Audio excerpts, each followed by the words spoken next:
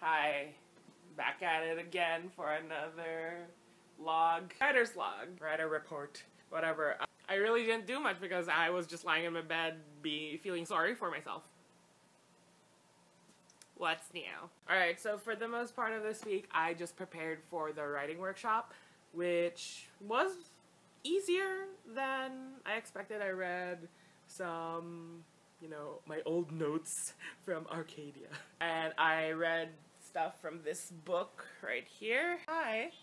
And it was very helpful. There were a lot of concepts that were, I guess, too advanced for the beginner's workshop that I intended to do. So I didn't use all of the information, but it's a good read and it helped me realize some things about my own story, which made me sad and disappointed in myself, but you know what's different, what's new, it's my brand.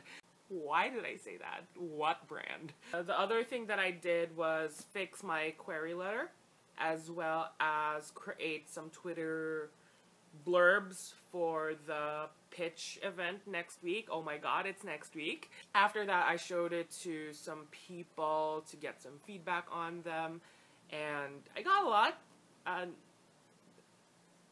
Honestly, very helpful. It's just that I can't take criticism at all because I feel like it's a personal attack because I'm a Leo rising and everything has to be about me. It's helpful to get feedback from other people because not everything I do is perfect and I should always look for improvement, and just because there's something that I can improve on doesn't mean it's inherently bad in its original form. I just need a little bit of help. And don't we all? Really. The workshop was great. I'll talk more about that later, but for the most part of this week, I've been in such a slump. I have been struggling with how I feel about my story, about the manuscript, and how it looks like right now. I'm struggling also with how I haven't edited anything of it just yet, and I'm planning to submit it to agents, professional agents, and it's done, but it's not good, and I'm struggling with that. And the fact that I have to make it somewhat presentable by next week gives me a lot of feelings that I don't want to have right now.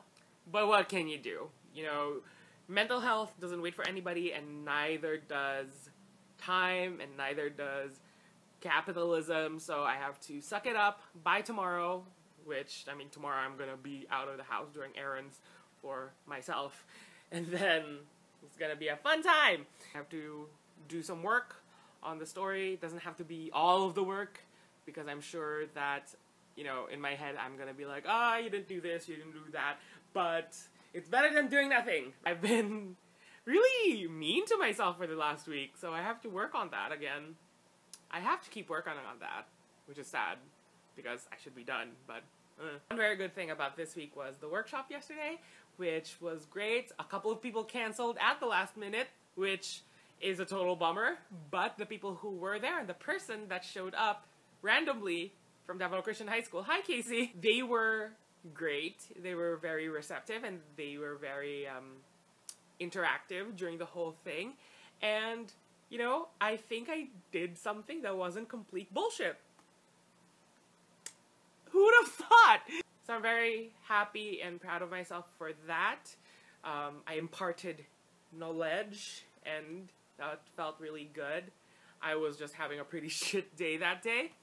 So I didn't feel the full spectrum of joy that I should be feeling. Objectively, I am telling myself, you did fine. One of the people at the workshop is a DM who does stuff for, newbies in the Dungeons and Dragons thing. So I'm gonna join her next week, even though I'm not technically like a newbie, but next week I'm gonna join her with a couple of people and we'll play a game because I want to do that and I haven't had a chance to do that here in Davao. So that's pretty much it. Stick around, subscribe. Something might happen. Maybe next week it will be less depressing. fuck, that's a lie, because next week it's going to be the pitch event, and it's not going to be good for my self-esteem at all. So, I'm pretty upbeat right now. I don't know. So, let's see how it goes next week.